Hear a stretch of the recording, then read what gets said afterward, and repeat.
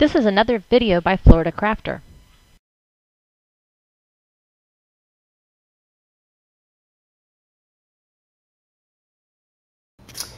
Hey everybody, I just wanted to share a quick project I did this weekend. Anybody who knows me or has watched any of my videos knows that I absolutely love to use wallpaper samples in my projects. I think it's one of the best and certainly the cheapest way to get some wonderful looks together that, you know, I'm not particularly an artist myself. I can put things together, but I can't create them on my own. So this is a really great way to leverage what you have and turn something into that makes you look like you're an artist, even if you're not.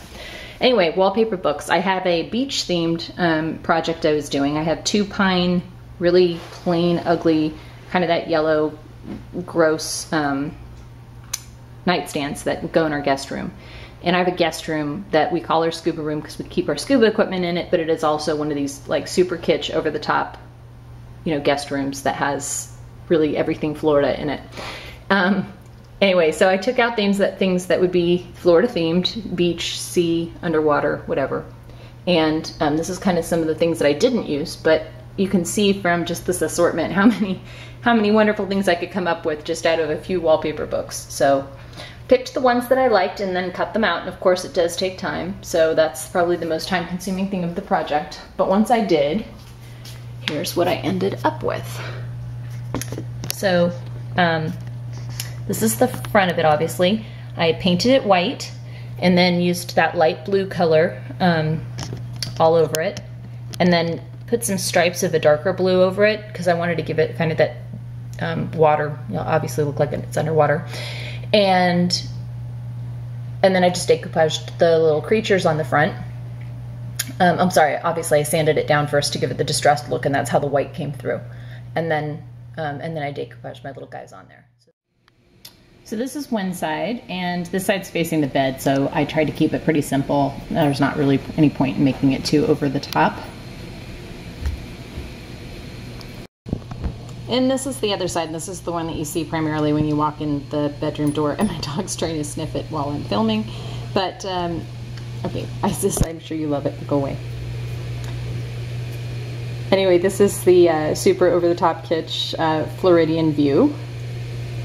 And I really loved those flamingos. I had to have those in there, so.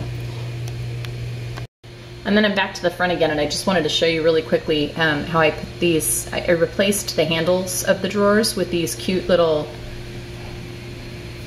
turtles. I had these, I don't know why I had these ceramic turtles. I think my husband and I both, you know, are one of our things that we give money to is the sea turtles, because we live in a sea turtle wildlife refuge.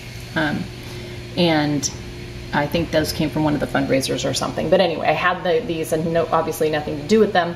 So I took a nut that fit the bolt that was on there from the original handles and shoved it into, or pressed it into a cylinder of clay and then put a hole in it so that it matched up with the hole of the nut, and spaced it just the right amount so that it would be a good handle. And then baked it, and then once it was hard, it was like I used Sculpey or something. That was the clay.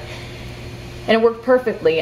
So the actual nut is baked into the clay handle, and then I epoxied the little guys right onto the top of that. And so it made perfect little handles, and I love the fact that it added this 3D element to my little decoupage scene. Anyway, that is it. It's a little scary that it really will fit right in with the rest of the room, but you know, when you live in Florida, you love people to come visit for a couple of days, but you don't want them to stay more than a couple of days. So anything to keep them not too comfortable in the guest room, this will work fine. So anyway, I'd love to hear what you think, and if you use wallpaper samples for some of your projects, and especially if you do it with decoupage, I'd love to see what you do. Please share your projects and leave any questions or feedback below. Thank you.